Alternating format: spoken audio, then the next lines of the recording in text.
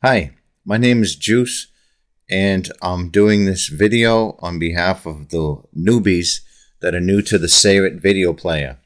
I've been using the video player for a little time now, and it is a little bit frustrating to get it to work the way that you want to. And I'm not a web designer, I'm just trying to maintain my own site. So, like many of you, I just go on the internet to try to find the answers that I'm looking for. And one of the questions that I had was to change the amount of videos that show on my video list. And I found this thread on Joomlaholic on how to edit the main page theme.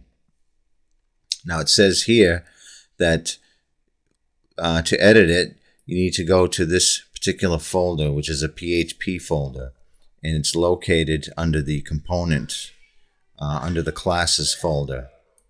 Now, one of the things I ran into trying to do this without being a web designer myself was I was looking for this particular code, Control F, which is basically the control hotkey to start find in a document. My document viewer didn't support that. Also, I looked for and step, and this is actually supposed to be a $sign, and it could be because of the keyboard. Different languages may type something different.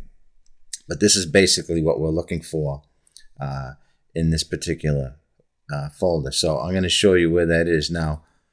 Now keep in mind, here's what it would normally look like when you first install the latest version of Seyret. It usually has a setting of 8. Which means that you can only show 8 videos, and then you'll have to scroll to the next pages to go to the next one. As you can see down here, it's doing exactly that, and then whatever's the end of them. Now, I would like to have all of them on one page without having to scroll through that, because that can get a little bit confusing for people that aren't familiar with it. So a way to do that, now keep in mind, the way that this is running, this particular website you're looking at is running on my computer. It's not on an FTP site.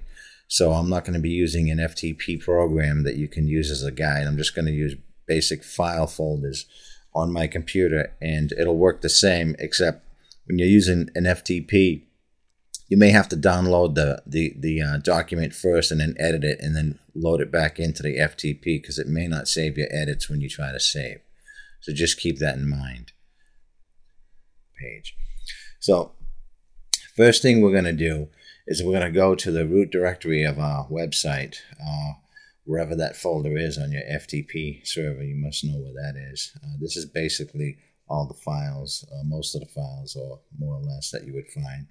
And as you can see, we have Seyret files here.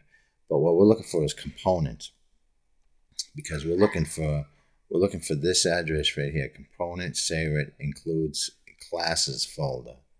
Okay. So we're going to go into components, and here's where the components are.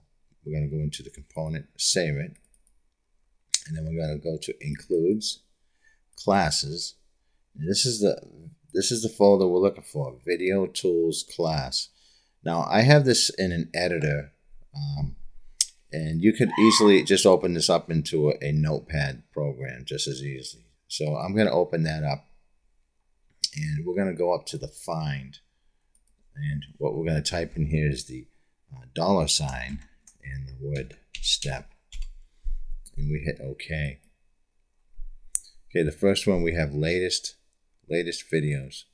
As you can see up here, latest video list, and it says has the number 8. I'm going to change that for myself to 30. And I don't know if there's a limit to that, but I suppose you can do 100 if you want.